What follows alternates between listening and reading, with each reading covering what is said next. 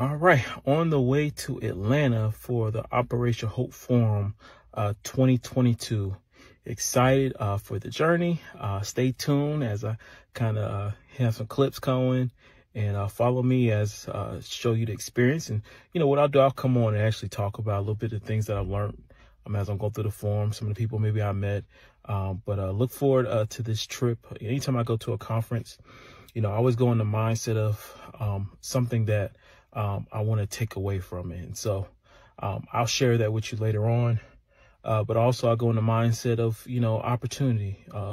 Opportunity meets those who are ready for the next step forward through that open door that God always sets for you. So I just want you to be thinking about that as you are winding down the year. What's some things that you've done well this year? Some things you need to work on and hone in on to, and what's some things that just, you just didn't do your best.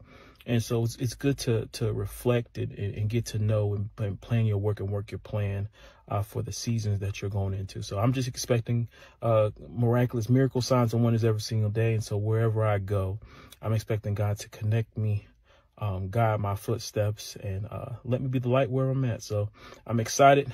Thank you for joining me on this 2022 journey. And I look forward to all the things that God has in store for your life. All right. Love y'all. Bye-bye.